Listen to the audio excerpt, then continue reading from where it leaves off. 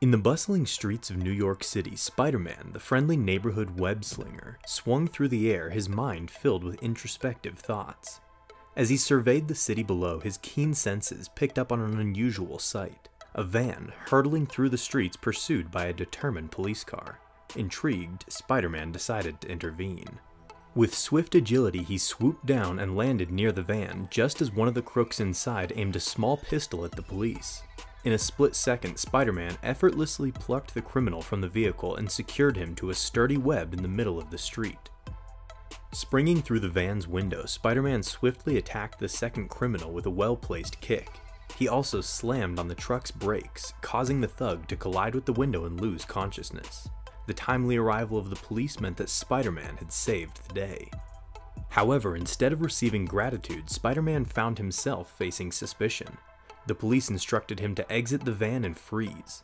He complied, raising his hands, but surprised them all by shooting webs and making a swift escape into the cityscape. Continuing his vigilant patrol, Spider-Man noticed an unusual surge of energy emanating from a specific location. Swinging towards the source, he followed the trail to an abandoned warehouse. Stealthily infiltrating the building, he discovered a room where a strange device emitted bursts of energy from the ground. Spider-Man deduced that the mastermind behind it all could only be Mysterio. Just then, his spider sense tingled, warning him of imminent danger. Mysterio materialized behind him, wielding a metal pipe with malicious intent. Reacting swiftly, Spider-Man shielded himself by using Mysterio's own helmet and countered with a powerful kick, sending the villain sprawling to the ground. Frustrated and disoriented, Mysterio began to shout in disbelief. Determined not to let Mysterio escalate the situation, Spider-Man swiftly webbed up the desk, preventing him from retrieving a gun. He then ensnared Mysterio with a well-aimed web, yanking him back and delivering a solid blow to his stomach. Mysterio, trapped and desperate, resorted to threats, mentioning Spider-Man's previous demise. Eager to uncover what was really going on, Spider-Man returned to the device generating the energy bursts, demanding answers from Mysterio. However, with one arm free, Mysterio managed to reach for a gun and fired a shot at Spider-Man. Guided by his ever-alert spider sense, the web-slinger narrowly avoided the bullet, which instead struck the device. The impact triggered a massive disturbance, resulting in an overwhelming surge of energy that affected only Spider-Man. When he regained consciousness, Spider-Man found himself teleported to a different version of New York, Earth 1610 to be exact.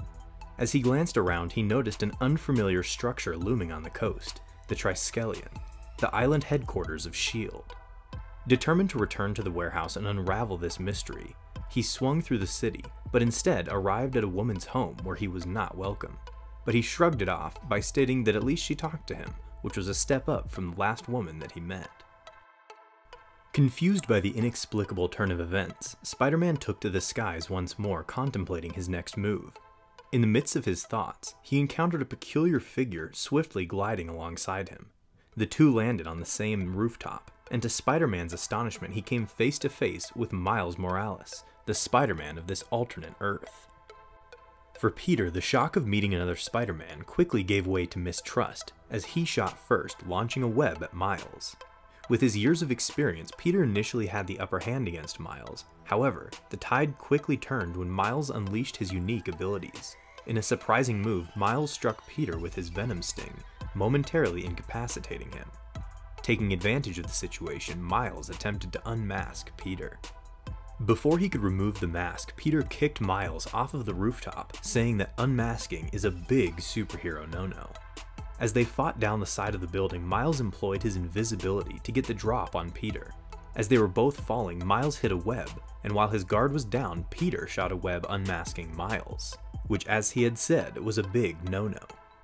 Miles suddenly shocked the web that they were standing on, which broke, leaving an unconscious Peter falling to the street below. Instinctively, Miles caught him and flung him onto a nearby rooftop, saving him from his fall.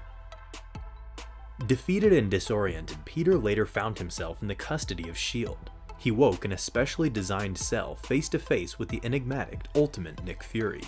Peter recounted his extraordinary story of hailing from a parallel world that was similar yet different to this one. To his surprise, Fury believed him, recognizing the sincerity in Peter's words. Fury explained that the sheer intricacy of Peter's narrative convinced him that it couldn't possibly be a lie. As the discussion progressed, Fury instructed Miles to fill Peter in on the details of this alternate world. Both Spider-Men boarded a helicopter, and during the journey, Peter's curiosity led him to inquire about the Peter of this world's fate. However, their conversation was abruptly interrupted when they came under attack from one of Mysterio's formidable avatars, poised to assault the two Spider-Men.